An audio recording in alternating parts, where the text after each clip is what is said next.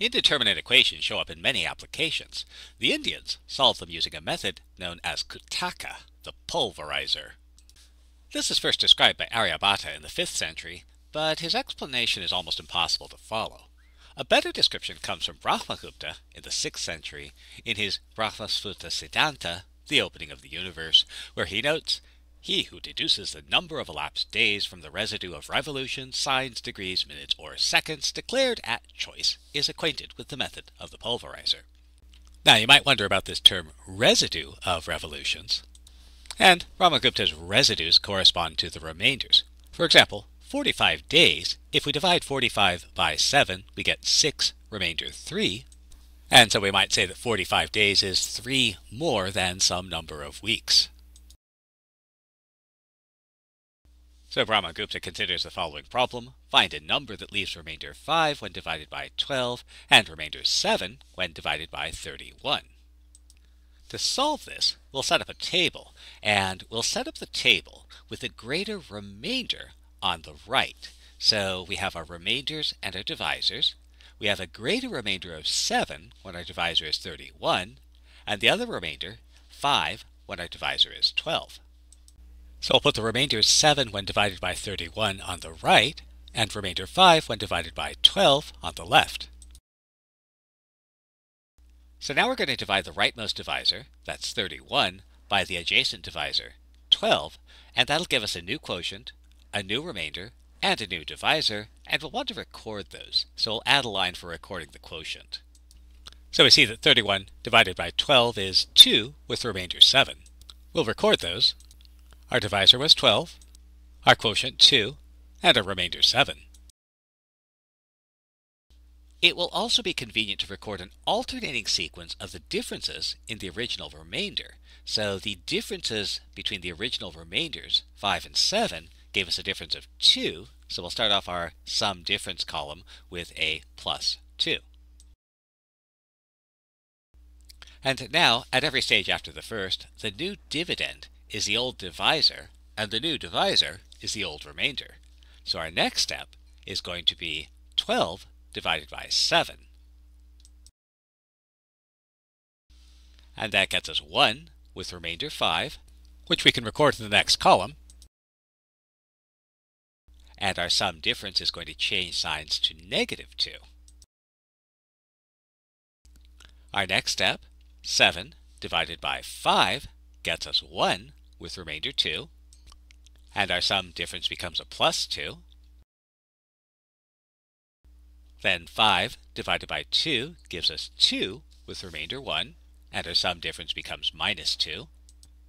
Then 2 divided by 1 gives us 2 with remainder 0, and our sum difference is now plus 2. And because our remainder is 0, we can't go any further.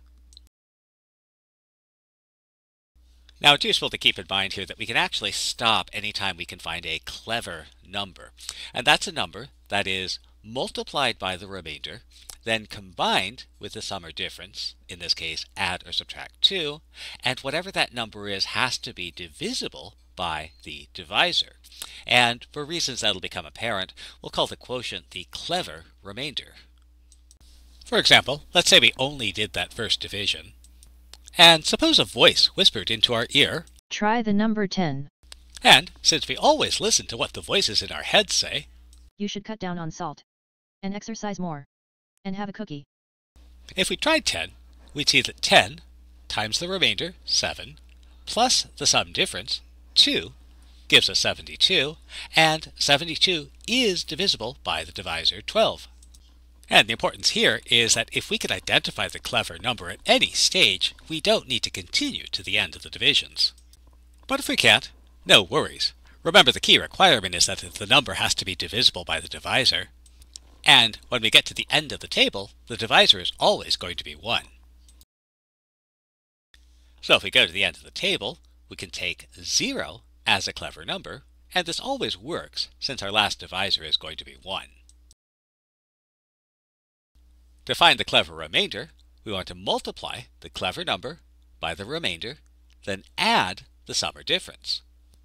And that's 0 times 0 plus 2, which gives us 2, And then we're going to divide by the divisor, 2 divided by 1, and our first clever remainder is 2. Now we'll work our way backwards.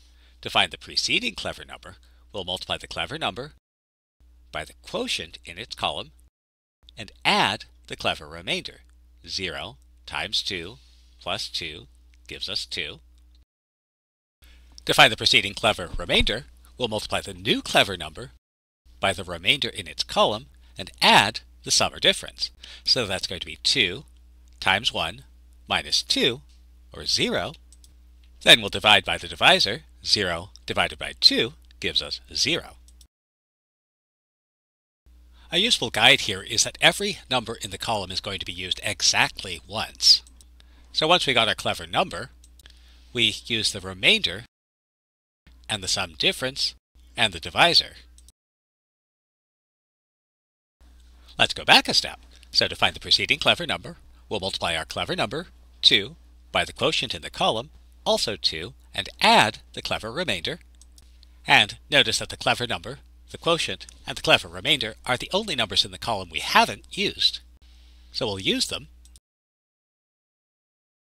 And we can find the preceding clever remainder by multiplying our new clever number by the remainder in its column, and then adding the sum or difference. Then divide by the divisor. And so our next clever remainder is 2, and again, we can mark off the numbers we've used. Once more onto the breach. To find the preceding clever number, we'll multiply our clever number 4 by the quotient in its column, 1, then add the clever remainder, which uses the last numbers in the column. We'll find the preceding clever remainder, we'll multiply the new clever number by the remainder in its column, and add the sum or difference, then divide by the divisor.